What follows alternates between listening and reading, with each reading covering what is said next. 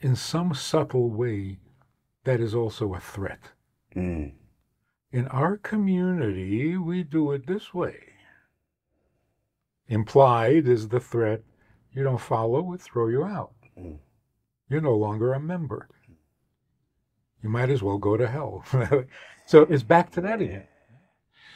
People are not easily intimidated anymore. As you're speaking, I'm realizing how silly I may sound when I'm saying some of this stuff, or just my thinking on it. It's But silly. that's so common, that thinking. Mm-hmm. Hey, you want to be a member of this community? Here's how we do it. Well, the Nazis said the same thing. This is what we do. Oh, okay. So let's start at the beginning. Mm-hmm. Montclair, small town named Montclair, New Jersey. Oh, I heard of it. You've heard of Montclair? Yeah, it's so many people hearing about it. My parents had to end up moving out, getting priced out, but it's a beautiful town, very Got a big diverse. Jewish cemetery there. Really? Which one? I don't know. But one's all right. So yeah, this large Jewish community. Probably my closest next door neighbors, the closest neighbors that I had, were of the Jewish faith, and I wish I would have asked more questions then, but when you're a kid, Everything in its right time. everything in its right time. Yeah. So I'm very appreciative to grow up there. Like I said, I grew up like my norm that I grew up with. I realized when I went to prep school and college that was not the norm for everybody else. Like I said, very diverse. I look back at my school pictures, all different backgrounds. But there's, and I'm probably just saying this for the first time, but there are some, to go along with all the positives, a lot of negatives, or just things that you miss out on when it may be a community that all is aligned and united, whether that's spiritually, religious, and other areas culturally, I should say. You miss out on some of those things, and that's kind of where I've been like circling back to understand and appreciate when I drive through, this neighborhood and I see just the camaraderie.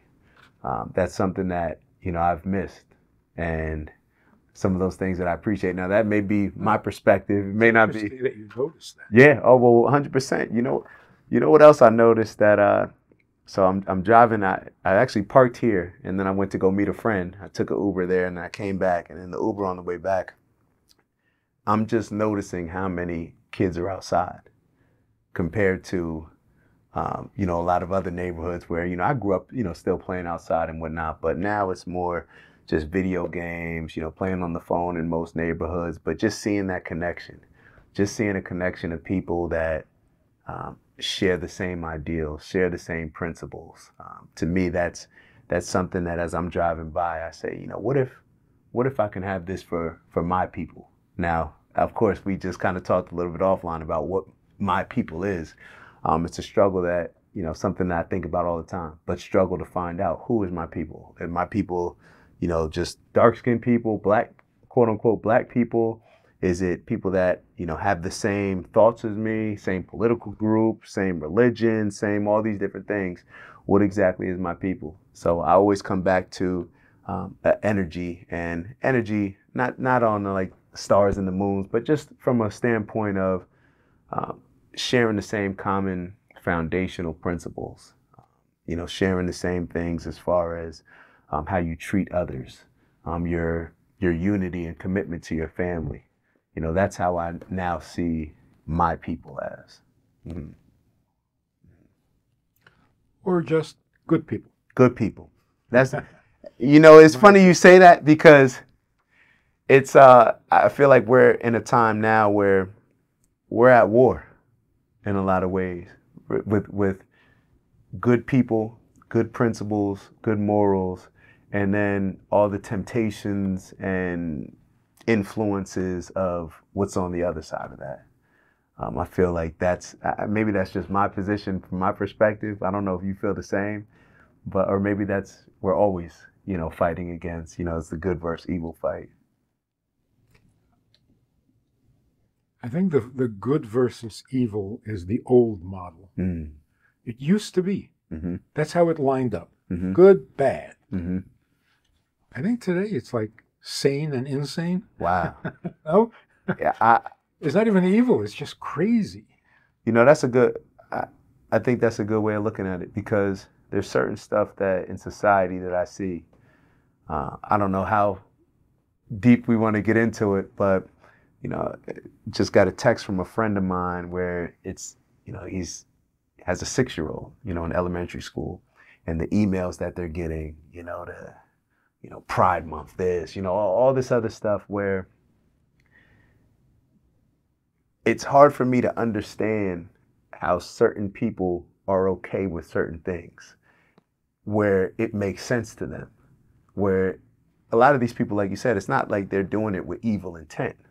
They may even be doing it thinking that they're heroes in a lot of ways. But I'm looking at it like, you can't be serious in thinking that this is okay. But That's different. yeah. It's a different struggle today. Mm-hmm. It's not like the 30s, for example, Mm-hmm. where there were some pretty malevolent people. Mm-hmm. They were out to destroy. Mm-hmm. Today, I think you're right. Everybody thinks they're doing good. Yeah. And it's crazy. And that may be even more of a dangerous time, how I look at it. Because when people are standing up, when things are so radicalized, where you have the more extreme this side is, the more extreme that side is, then you have what I would hope, the majority of people in the middle, but they're getting pushed to either side. It's almost like a fanatic, a fan of a sport, rather than looking at things as like, okay, what makes sense? We're just going to root for the Dallas Cowboys. They could be the worst team in the league, but because we're fans, we think they're the best, so we'll rationalize everything based off of that, rather than looking at the reality of the overall good of the people. That's kind of how I see things. Everything's radical. Everything is, and people will compromise their morals and values just to avoid that other side, because the fear mongering and everything like that. I have conversations with my parents all the time, and it just goes all over the place. They're going to sacrifice their values. They're going to sacrifice their kids. Mm-hmm. Mm-hmm. This is crazier than... It is. So what's missing simply is a little bit of information and clarity. That's all. How do you get that to a group of people? So let me kind of back up a little bit. I would assume that culture plays a major role in that. And culture and community, to me, goes hand in hand. So when I see what I perceive as your culture, I see a lot more community, a lot more unity. When I think about my culture, I see a lot of commitment, but commitment to the wrong areas, commitment to destructive music, destructive lifestyles, destructive choices overall. I don't know how to get people on board and to see things with the clarity that I hope I see things with. It's not difficult. That's the good news. Mm-hmm. That is promising. The good news is we always believed deep down inside everybody's good. Mm-hmm. We said it. We didn't really believe it. Yeah. Like Just deep sounded good. Deep down inside everybody should be good. Mm-hmm. But they're not. Mm-hmm. That was the reality, right? Mm-hmm. I think today people don't know enough to be evil. Mm. Wow. Yeah. You don't know enough even to be responsible for your sins. We just don't know. The average kid in the street has no idea what the 10 Commandments are. Mm. They've never even heard the movie. I'm sitting here as you're saying that, and I'm like, I couldn't give them to you. I know the movie, but I couldn't give you the 10 Commandments. Mm-hmm. And that's sad. Yeah, that is sad. But it's worse than that. You don't know what the 10 Commandments consist of. I'm talking about people who don't know what you're talking about when you say 10 Commandments. They have no idea. Mm-hmm. Or is that from the Constitution? Is that from the Bill of Rights? Which commandment? They have no idea. They never heard about it. Never. School didn't teach it. Parents didn't teach it. So what do you expect of these kids? The kids go on riots and they're looting stores, and you stop them and you say, "What are you doing?" "I'm helping myself to some goods." So what? That's stealing. What is that? Yeah.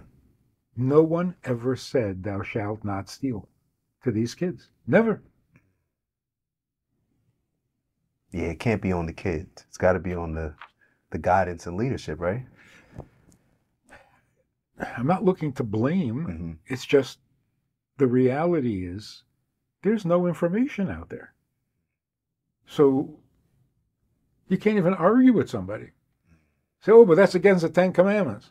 They don't know what you're talking about. Nothing.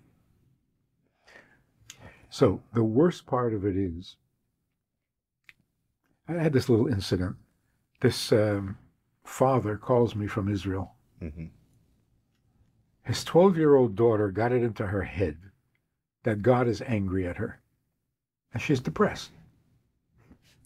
How old is she? 12. And she got into her head that God is angry at her. Yeah. And they tried everything. Psychology and rabbis. And then he does this nasty little thing. He says, "Here, talk to her," and puts her on the phone. Like, thank you. Yeah. So I said to her, "God is angry at you?" She says, "Yeah." I said, "I'm so jealous." She says, "What?" I said, "You're 12 years old and you can get God angry? When did you become so important?"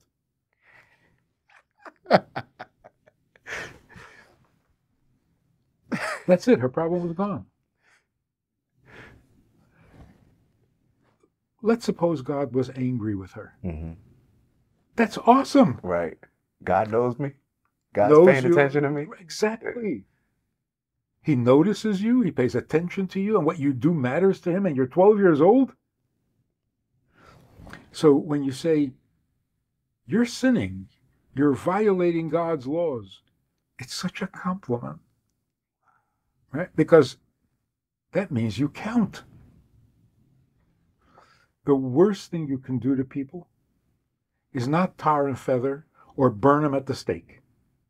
The worst thing you can do with people is say, "Whether you're moral or not doesn't matter. You're not that important." That is the most dehumanizing and the most destructive thing you can do to a person. To not hold a person responsible for their morality, that is so degrading.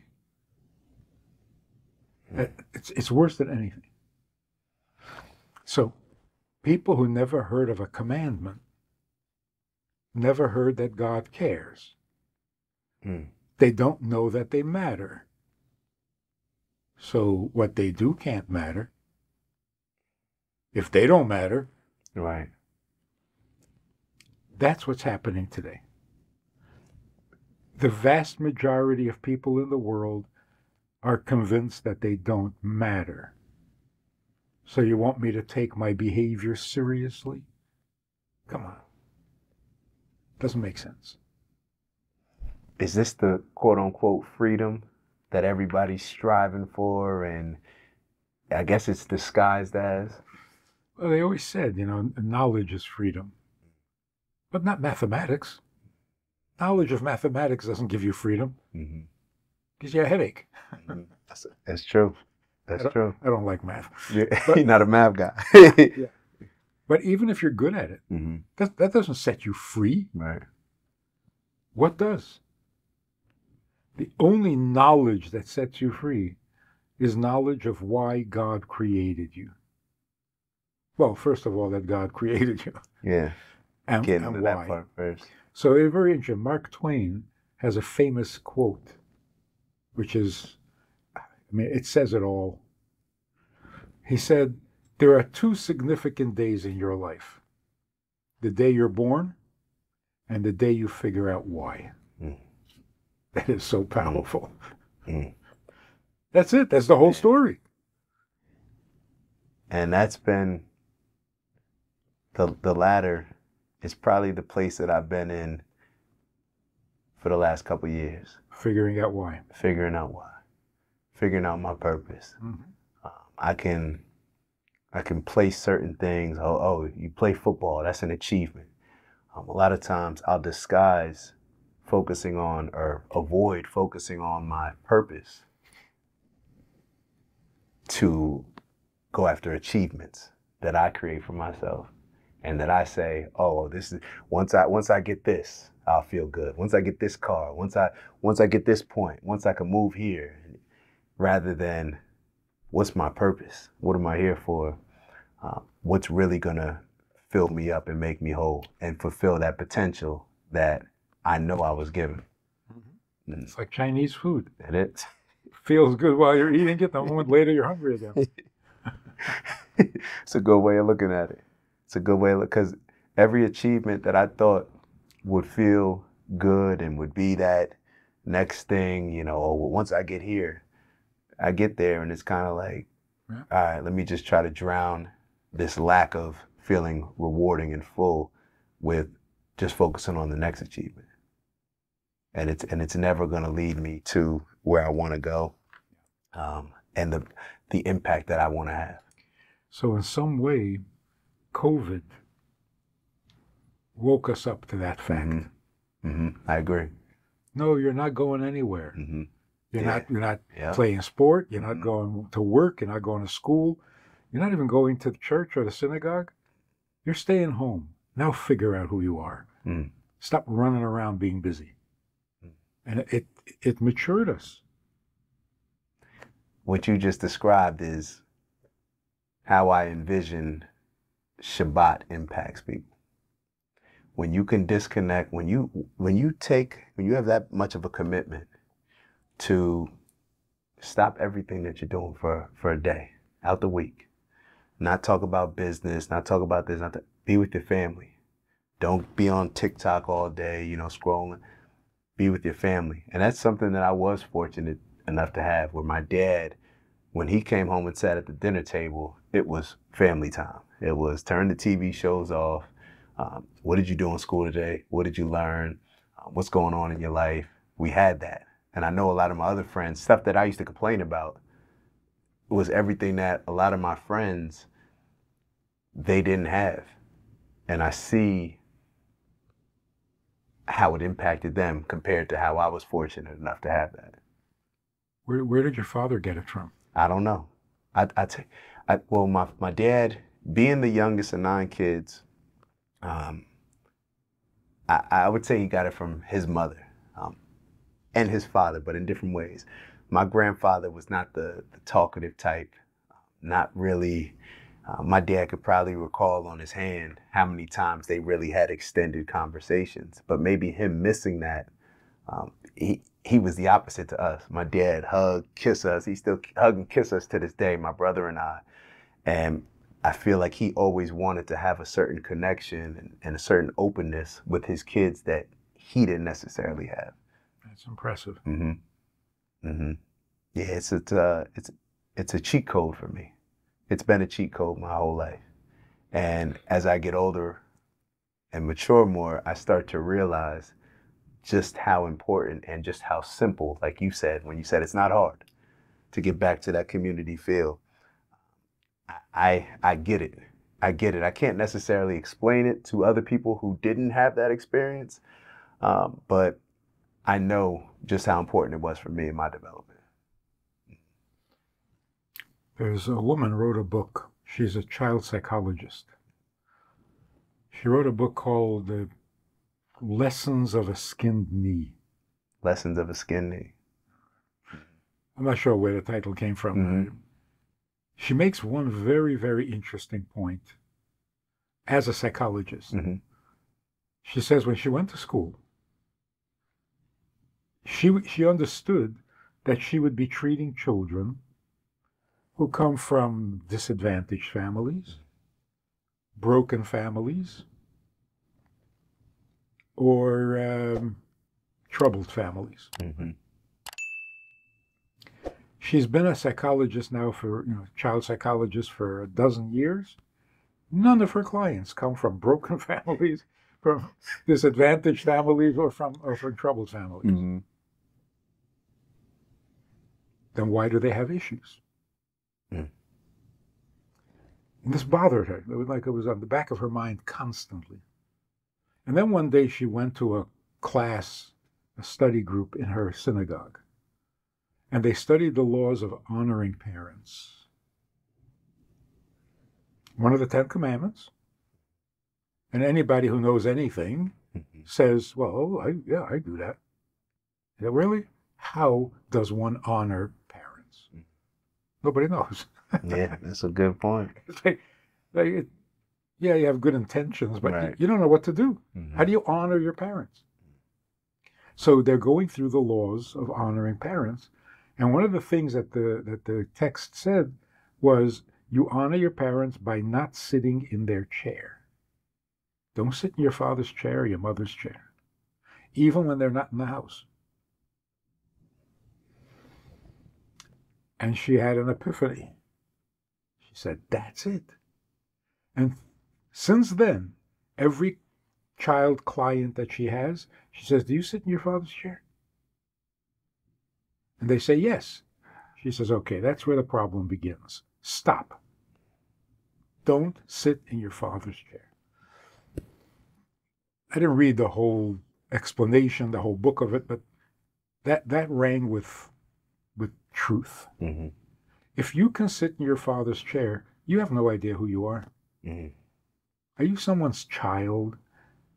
Do you have a parent? Or are you a mushroom that sprang out of... You don't sit in your father's chair, you know who you are. You're standing on solid ground. Mm. You like it, you don't like it, it doesn't matter. It's sanity. If you can sit in your father's chair, then what's a father? Do you have a father? Are you a child? Are you a son? Are you a daughter? So you blur the lines, and all of a sudden you don't know anything. Don't know who you are. Something as basic as... After that, I was talking to an 11-year-old kid, a troubled kid. So you sit in your father's chair? He says, yeah. I said, you call him by his first name? Yeah. I said, that's a problem. He says, why? I didn't know. I was just processing that whole Right. idea. I said, let me ask something else. Does your dog sleep in your bed? Yeah. I said, that's a problem. He said, why? I don't know. It feels like a problem. It's a problem. The borders are very vague. Mm-hmm. Your dog sleeps in your bed. You sit in your father's chair. Mm-hmm. Are there any... There's no roles. There's nothing established here. So I asked this kid, he was a very bright kid. I liked him. Mm-hmm. I said, you come home from Little League. You walk in the door. You got a bat over your shoulder. And you find your father and dog killing each other. Who are you going to hit with the bat? Listen to what this kid said. Depends who started it. You hear that? Now this is a moral kid. Justice. Well, who started it? It's a dog and your father. And you want to know who started it? See? Stop sitting in your father's chair. How do we get to that point? Just like that. And she says that since she did that, her success rate is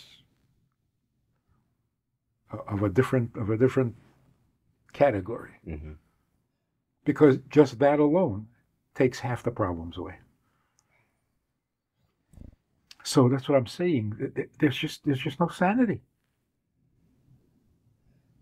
Is that attached to us not? And I don't know. It's almost been like the cool thing to not identify with a religion. You know what I mean? In certain communities, I'll say the people that I'm around, it's people want free thinking, free this, free that. And I've gotten to the point where when I first stepped away from Christianity, I probably thought like that. Now I understand the importance of having structure. We need religion. People are not capable of leading themselves. It just is what it is. I can sit here and say, oh, in a perfect world, this would be this would be that. I'm looking at things right now. We are lost. There's no structure. And people are fighting for freedom, not even understanding the connection with chaos that it brings and the lack of appreciation. It's almost like the grass is greener on the other side. Like we grew up religious, say you grew up religious and there's people on the other side that are, oh, that looks good over there. Like their freedom, they could do whatever they do. And you only see the good side of that type of stuff. And to me, that's where I've seen a lot of maybe just American culture in general, Western culture just shift. Because it's not, I used to sit here and think of, oh, this is happening to me. I'm going back to another one of your videos. I didn't want to say that, but you start to think this is happening to me, my people. But when you look at it, this is a bigger thing. This is a larger cultural issue that we're having. I don't know why people are pushing it a certain way. Maybe it's just so they can be in control. I don't know. But to me, when I look at it, it is insane. Back to what you're saying. It's insane the direction that we're moving in. Because, and why I say it's insane, it's literally the writing's on the wall. You're running towards a negative direction. That's not conducive to you being successful. All the things that if we sat here and say, what's important to you? Where do you want to get to? They're running in the opposite direction. That's going to lead them to that. But people feel that they have the right to, and because they have the right to, let's do it. Or it's very confusing and very frustrating. So one of the problems with religion, it provides a structure, it provides borders and outline to where you go, where you don't go, what you do, what you don't do. Very, very organized religion. Right. But some of that structure is artificial, and it's going to backfire.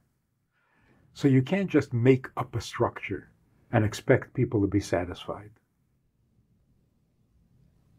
So you have cultures where it's not the religion, it's the government that gives you structure, tells you how many kids you can have, and where you can live, and where you can go, and what you can say, and what you can't say. Ooh, that is structure. But it's destructive because it's not true. So you can't just make up a structure, just like you can't just make up a religion. People are going to see through it, and they're going to rebel because it doesn't sit right. Intuitively, it doesn't feel right. And then there's another thing. We are living in a very free world, and that's much better than the alternative. Yeah? Agreed. Today, you can't come and tell anybody, you must do this. When you say you must, the rest of the sentence is not going to be heard. They don't even hear what you're saying. Don't tell me I must. Even if you say the most normal, the most reasonable, the most necessary, the most obvious thing. Don't beat your wife. Don't tell me what to do. So it's not that they believe in beating their wives, but you can't tell them not to. But if you present them with the information, beating a wife, not going to get you anywhere. Okay. I never really wanted to beat her anyway. I did it because you told me not to. Right? So You can't impose. You've got to cultivate it from within. You got to get the person to appreciate the validity and the value, and then do it because of their own conviction. Dictatorship doesn't work. Never did. And particularly today when, who are you to tell me? One of the things I wrote down was, I relate stuff to either sports, business, different things. And it was, how do you incentivize? How do you incentivize somebody to buy in to a particular way of life, culture, anything? And that's what I'm hearing from you, where in the past I may have just told people, do this, like, we got to do this, we got to figure it out. A, B, and C, it's simple, just do it. And just like you said, when you tell people you have to do this, there's automatically going to be a certain level of pushback. But it's how do we incentivize certain people with information to where we can show them the benefits of carrying out certain actions and behavior, of where that will lead them in the long run. So we can't insult people's intelligence. So to look at a person and say, how do I get this idiot to behave himself? What incentive can I give him? It's not going to work because you don't believe in the person's potential. You have to come with the assumption everybody wants to do the right thing. Show him that it's right, and you don't have to incentivize. He's got his own incentives. You have to expose the truth and believe that people will recognize truth when they hear it. If you don't believe that, your whole education system falls apart. Then you're going to trick them into being good? How long is that going to last? Not long. See, and that's why, again, religion has to keep up with the times in certain ways. Fire and brimstone, heaven and hell. I don't know if anybody noticed, but it's not working. Not working. Promise me heaven? I'm not interested. Because what else you got? Yeah. Because you're not telling me the truth. You're just scaring me. Well, I'm not going to be scared anymore. And if you have to threaten me or bribe me, then obviously what you're selling is not true. There's like a built-in contradiction. If it were true, why do you have to pay me to do it? Take me to heaven. And if what is wrong, then that's the reason not to do it. What are you telling me about hell? So the conversation breaks down immediately. Oh, don't do that, you're going to go to hell. You have nothing else to say about right and wrong, good and bad, wisdom and foolishness. You go immediately to the threat. You're not a teacher. You're not an inspiration. You're a bully. So now we're doing the same thing that we're complaining about. It's almost like we're trying to solve the quote unquote problem with the same tactics that we're complaining about as far as what the problem presents. So is there heaven and is there hell? Hell yeah. But is that all you have to say? Yeah. That's reducing it to the most selfish of motives. And it's not true. People don't need to be bribed or threatened. When they hear something true, they know it, they love it, they appreciate it, and you don't need to say another word. They'll go for it. If you don't believe that, then close every school and every church. Because you don't believe in the people you're teaching. Not going to work. It's a tough place to be in. I know that that's something I need to check myself on, because I've gotten to the point where it's discouraging enough to where I don't believe in certain people. I don't believe in people overall, that, as I said earlier, that people can just find their way. I guess what I'm more so addressing is I haven't figured out a way to present the information in a way to where they could take heed to it, embrace it, rather than just kind of pushing away from it.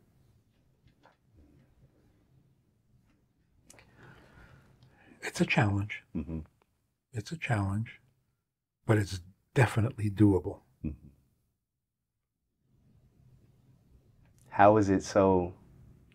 First off, I have to say, is it? Because I'm speaking from a naive standpoint in a lot of ways. When I look at like my community compared to what I would say is your community, I look at it and say, and I say this to my friends, and my friends will get mad at me, and I'll say, well, the Jewish community is doing this, they're doing this, they're doing this, and it from the looks of it, from the outside, it seems so seamless and just systematic in a good way, to where it's like, these are our principles, these are our morals, these are our values, this is the culture that was created based on these principles, values, and morals. And this is the direction that we're moving in. This is where you fit in. And that's how we're going to go. That's how we're going to proceed. I know it may not be as simple as that, from your standpoint, but that's looking at it from my standpoint. In some subtle way, that is also a threat. Mm. In our community, we do it this way. Implied is the threat. You don't follow, we'll throw you out. Mm. You're no longer a member. You might as well go to hell. So it's back to that again. So to say, this is how we, even in a family, Mm-hmm. parents will say, in this house, in this home, we don't, who's we and who decided? And what are you saying? You're saying, if I don't keep in step, I'm going to suffer. I'll be excluded. You're out of the will. It's not. People are not easily intimidated anymore. As you're speaking, I'm realizing how silly I may sound when I'm saying some of this stuff, or just my thinking on it. It's silly. But that's so common, that Mm-hmm. thinking. Mm-hmm. Hey, you want to be a member of this community? Here's how we do it. Well, the Nazis said the same thing. This is what we do. Oh, okay. So let's start at the beginning. Mm-hmm. Is there right and wrong? Is anything really right? And is anything really wrong? Aside from consequences? Don't put your hand in the socket. Don't put your finger in the socket. Don't touch the stove. Yeah. Mm-hmm. Oh, because it's wrong? No, because it's painful. You're not telling me right from wrong. Mm-hmm. You're warning me of suffering. Well, that's good. Mm-hmm. I need the warning. Mm-hmm. But don't tell me you just taught me morality. You didn't teach me morality. You didn't tell me why there is a right and a wrong. Oh, that's not right. You can't do. You have no right to do that. I don't? Yeah, watch me do it. What do you mean I don't have the right? What does that even mean?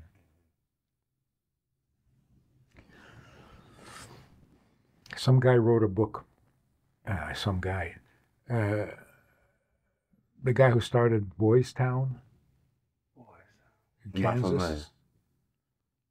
He was a very early child psychologist, and he started a Boys Town for orphans. He wrote a book called Whatever Became of Sin. Whatever became of sin. Where did all the sins go? Mm. And he shows how slowly over time what used to be a sin became a crime. What used to be a crime became antisocial behavior. You see that? The transition. And all of a sudden, it's an alternative lifestyle. What happened to sin? And the reason he wrote the book is because he delivered a lecture to a group of priests, young priests, on the psychology of child raising, whatever. Brilliant stuff, right? After they were so impressed that after he finished speaking, they came over to him and said, "Where can we learn more about this?" And he was horrified. He says, "You don't learn more about this. You do your job so that I don't have that many clients." Yeah. He was saying, you don't teach them right from wrong. They're all going to come to me. That's not the way it's supposed to be. You teach them right from wrong. You tell them certain things are a sin. Does that establish the foundation for everything moving forward? We're getting closer. That also has to be done with a little wisdom. Right? Talking to this mother who is an evangelical speaker, and she says, my daughter, 14 years old, was arrested for shoplifting. Not a candy bar. She had this whole plot. Her older friend worked at the cash register in a Target store. So she filled up a cart with merchandise, like over $400 worth of stuff, took it to her friend's register. The friend rang it up as $14. And she was halfway out the door and they caught her. So she says, my daughter, here I am, the preacher, and my daughter gets arrested for shoplifting. How embarrassing that is.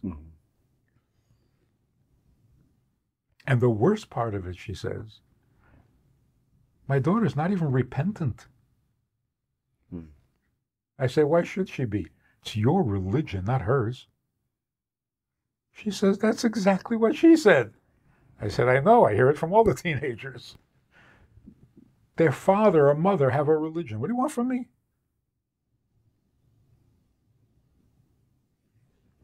So I asked her, did you ever tell your daughter that God does not want her to steal? She says, you know, we don't talk like that. We taught her to love God. Okay, this is what you get.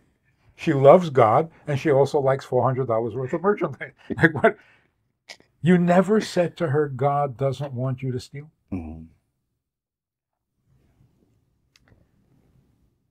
What's missing here? Two things. First of all, thou shalt not steal. Who said? What is a house rule? The rule of the land? It's a political rule? It's the police? Who said don't steal? You never told her that God said don't steal? No. Secondly, if God says don't steal to you, doesn't that make you more important, more significant? God doesn't tell birds not to steal. They steal all the time.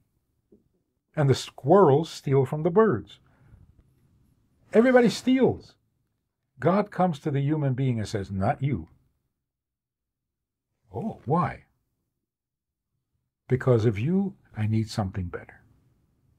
Come on, the compliment there. All of a sudden, I'm significant.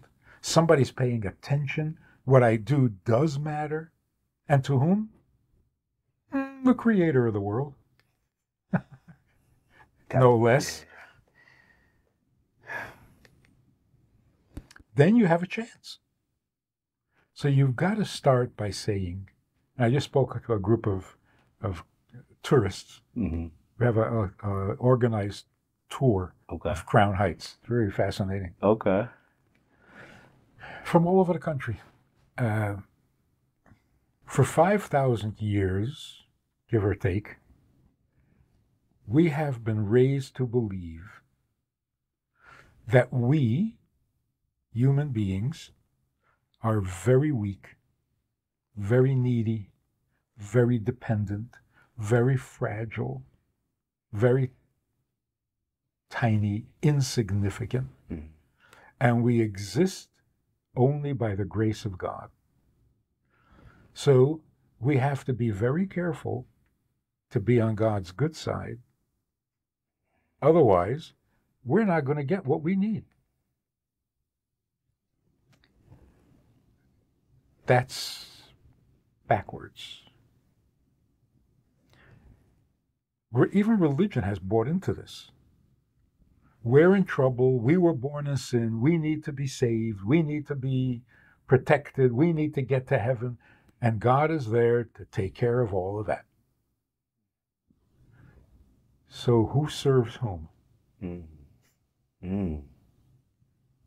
He is there for my needs? There's something wrong with that. Something seriously wrong. That means I'm God and he's my valet. Yeah. And then if he doesn't do what I expect him to do, now I hate him. He's fired. Can't rely on him. I've been there. Right? So the truth has to be the opposite. We are not needy. Only the Creator has a need. A creation has no needs. Like, this is so enlightening. I was created. Why do I have needs? Wow. Hadn't been created, I wouldn't have to do anything. The Creator of the whole universe, who creates all of this, he doesn't need anything. That don't make no sense at all. But all this was for nothing? The Creator, theologically, right? The Creator is perfect. Perfect. Why in the world would someone who's already perfect create such a mess? Why would he create anything? He's perfect. He shouldn't do anything.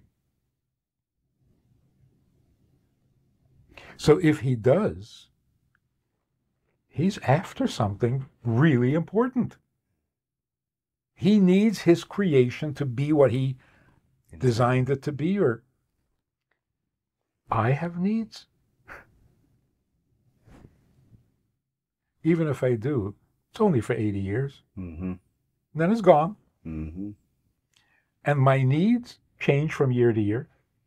What I needed yesterday, no thanks. I don't want it anymore. I don't need it anymore. So it's so, my needs. So I was saying to these people, get up off your knees. Stop begging. You got it all wrong. The Torah is not here to warn you that if you don't behave, you're going to get punished. The Torah is here because God wanted to let us know what he needs. Now, so you look at all the commandments and you say, why do I need to do that? I don't need to do that. I don't need to keep the Sabbath. I don't need to keep kosher. What's wrong with a McDonald's cheeseburger? Aside for health problems. Yep. I don't need these laws. I don't need them. I might go to hell if I don't do it. All right. I'm willing to take that risk. Part of life. Whatever it is. Part of death. And religious leaders, teachers try to convince you, yeah, you do need it. Oh, you need it. You need it. And if I press them, in the final analysis, they're going to say, oh, you're going to go to hell. Okay. So you don't know either, right? So you resort to threats. The truth is, I don't need to be good. Oh, you can get in trouble. Stop threatening me. Tell me something significant. I don't need to be good.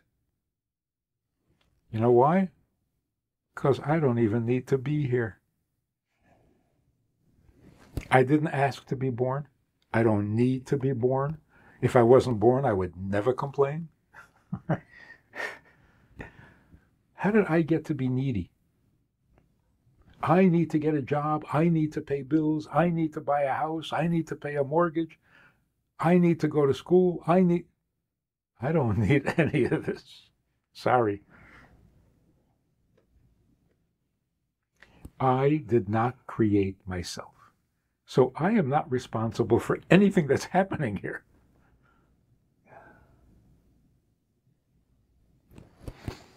So it's absolutely true. I don't need, period. I don't need to go to heaven because that's where I came from. So just leave me there and avoid all this mess. On the other hand, God is so needy. His need is as big as the universe. Bigger. Because it justifies the existence of the universe. Mm-hmm. So he has a real need, and I'm sitting here thinking, do I need this? Do I need that? Play these little games. We are here to serve him. Because his need is real. And if I can have these two convictions, number one, I don't need anything. Ooh, psychologically, that is so healthy. Mm. That's it, I'm free. Right. Real freedom. On the other hand, I am here because I'm necessary in God's plan. Like he can be angry at me. That's... So you wake up in the morning, you have no needs whatsoever, and therefore I can't threaten you because you don't care. Oh, you don't do this, you're going to die. Don't threaten me. Mm-hmm. Those days are over. So on the one hand, I wake up without any burden. But God is sitting there waiting for me to do something for him. How do you say no to that? Yeah, that him. It's all I'm hearing. I'll tell you what I'm hearing. That what we're seeing, all these complaints that I'm having about the world that we live in, are the result of trying to incentivize people with threats rather than knowledge, information, and purpose. And purpose means whose purpose? God's purpose. Because it's the only one there is. Yeah, because when we think of, but that's when I look at the world that we live in now, everybody's focused on me, my purpose, even families. Like there's not even a commitment to do stuff, unite with your family. So here I am, I ask questions. I've wrote down certain questions of how do we unite as a community? And I look around and immediate families. I'm not talking about your third cousins, your fourth cousins. Literally the people that are in the household with you, we don't see ourselves as united. Everything is, I'm going to go to college so I can do this. I'm going to move here. My family's all over the place. It's very weird to me what we've now turned into our norm. So we come along and we say, okay, here's the plan. God came down, Mount Sinai, gave us commandments. Mm-hmm. He's got this whole thing, and you got to serve him, and you got to worship him, and you got to do that. So, oh, you mean I should become religious? No. No, don't become religious. It's not about you. It's about him. So if you do what he asks you to do, that makes you religious, how do you change the subject from him to you? Mm. So God comes and says, please honor your parents. Will that make me a righteous person? What do you do that? I mean, how dare you do that? Mm-hmm. God says, I need you to do this. And you say, oh, well, will it get me to heaven? What are you doing? You don't need to be rewarded to do what you were created for. It's the most natural truth. And you need to be paid? It's like on the jobs. People expect raises for doing what you just get paid to do. What's in your contract. I've had conversations with people recently where, just people, you come into a job, you're excited about it. The first day, first year, you're actually doing more. You're doing more. You're going above and beyond. Then you start to get comfortable. You're getting your benefits, everything else. And now you're doing less, but you're still expecting More. to get rewarded more.